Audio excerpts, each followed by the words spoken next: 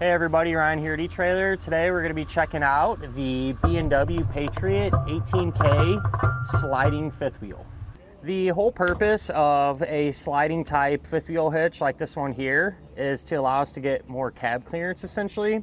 And so you're going to find these a lot in short bed type trucks, right? Because in short beds this will sit a little bit closer up to the cab and not give us that extra clearance that we need. That way when we we're trying to make real tight turns at the campsite or maneuver around into a parking lot or something like that. What we want to avoid is keeping this in this fixed position, making that tight turn and end up crashing our trailer into the cab corner of our truck, right? Not good. So with this setup, when you run into that type of situation, you're able to slide this back. It'll give us an extra 12 inches of clearance and allow us to make those tight turns and not have to worry about any collisions up here. So the way this is going to work, whenever the hitch is forward and locked in, that's your towing position. But whenever you get to where you're going and you need to make that turn and realize you need more space, what you're going to do is lift up on this handle and that'll unlock it. And then what we can do is get in the truck.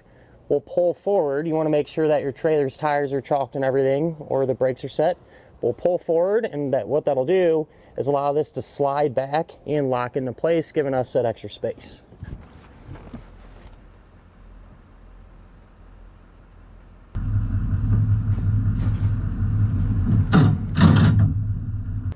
So as you just seen, that gave us about another 12 inches of clearance there. So now we can confidently maneuver around in those tight spots and not have to worry about making cab clearance or having any cab clearance issues. Now, this isn't the only product to accomplish this same thing, okay? There's other things you can do. Maybe you're not too crazy about the thought of having to get out and do this and slide this back. Maybe you go into tight spots a lot. There's other things that can get the job done too. So for example, you can change your actual pin box. Like this one here, this is a Reese Sidewinder, and the pin box will actually rotate and whatnot to give you that clearance. Now, we're just doing this for demonstration purposes. This is the only fifth wheel we had on the lot here today. But if you have a sliding type hitch like this one, you're not going to want to use that with a rotating type pin box like the Sidewinder, okay? You only need one or the other. But like I said, we're just working with what we had. Wanted to demonstrate how this actually slides and everything else. There's another solution too. There's auto sliders that, slide automatically whenever it feels the need to. If you don't want to have to get out of the truck. It's really just all on what you're looking for. Me personally, I kind of like the thought of this. It slows you down and for sure you have that clearance. It's not that big of a deal. Wouldn't be to me every now and again to have to do this, just to have that confidence knowing, hey, slowed down, this is where it needs to be, and I can make those turns without having any issues. Whenever you're done making that turn, you always want to put the hitch back into the towing position or all the way forward. So all you're going to do is keep the camper's brakes locked or wheels chalked, lift up the release handle, and then simply just back up until it locks back into place.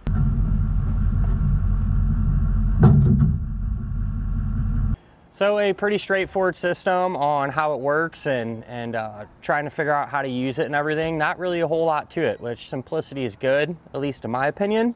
And if you're familiar at all with the towing world, you've probably heard of the B&W name. There's a reason for it. These things are very well built, super solid. I always recommend B&W products.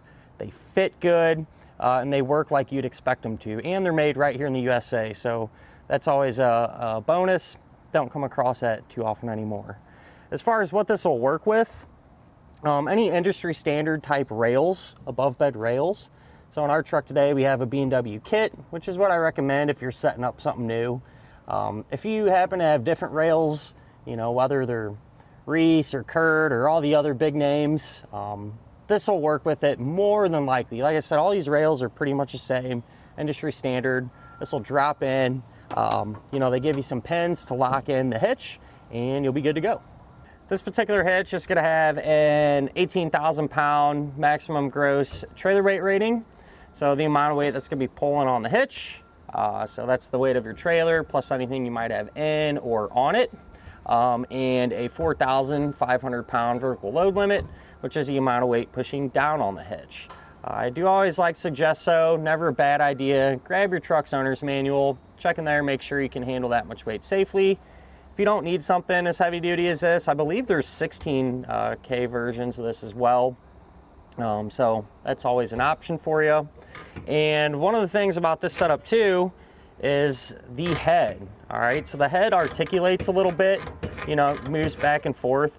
And so that's just gonna make hooking up a little bit easier when you're on uneven ground, or if you don't have your trailer set just right. You know, this has some give in it, if you will. So that got some more wiggle room to work there as far as getting it hooked up goes.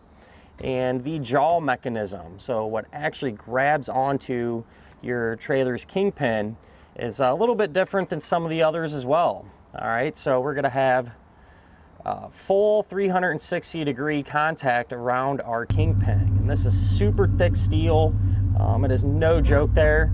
And because of that full contact, what that's gonna help do is prevent some of that clunking or chucking that you would get, right? That kingpin, there's not as much room in there, not as much slop in there for that thing to kind of bounce around and create a bunch of noise whenever you're towing. So that'll help out a lot as far as that goes. And there's something else that'll help out with that too. So the head is actually removable. And when you pull that off, that's going to expose some polyurethane bushings here. So these will help absorb, you know, some of that road noise, some of that shock and bumps, and overall just help, you know, make it a little more of a comfortable and quiet towing experience. Being that the head is detachable with relative ease, that's also going to help you out whenever you want to take this out of the bed of your truck. So if you got, you know, you got to put luggage or whatever back here, you need the full bed space. This will help lighten it up a little bit. With that said though, this thing is still no joke. It's pretty heavy. Definitely takes 2 people, or at least I would suggest having a buddy give you a hand to put this in and out. But, you know, makes it a little more manageable. So what's there to complain about there as far as that goes? And that's going to kind of bring me to my next point. Being that this is so heavy, a lot of people just want to leave them in here, right? But they also want to keep them protected because it's definitely an investment that you want to keep in good shape. And so what a lot of people do is want to put a tonneau cover on, like our neighbor here today. And every truck's going to be a little bit different. I've done a lot of these hitches though, and never really ran into an issue as far as clearance goes. So we have our hitch in the medium position as far as height goes. We'll get to that in a minute. But even in that position and a tonneau cover that sits flush, so it sits a little bit lower, we still have clearance there, right? I could probably put it in the highest position and still be able to get away with it. If not, you can take the head off, you know, store just the head or whatever, bungee it inside of the bed of the truck, and still be able to get this closed up without really too much of a headache there. So I talked about that height adjustment, and these pieces here, you're actually able to set low, medium, or high. That's at least what I call them. So you have 3 adjustment points. So, you know, if you got it all the way down, that'll set your head approximately 17 inches above the bed.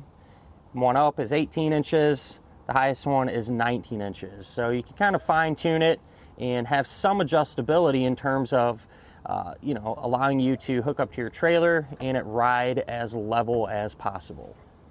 I did forget to mention too, kind of going back to keeping this protected, if you don't want to deal with a tonneau cover or anything like that, there's actually bags or covers available too that can go over this, you know, give it an extra layer. Totally up to you.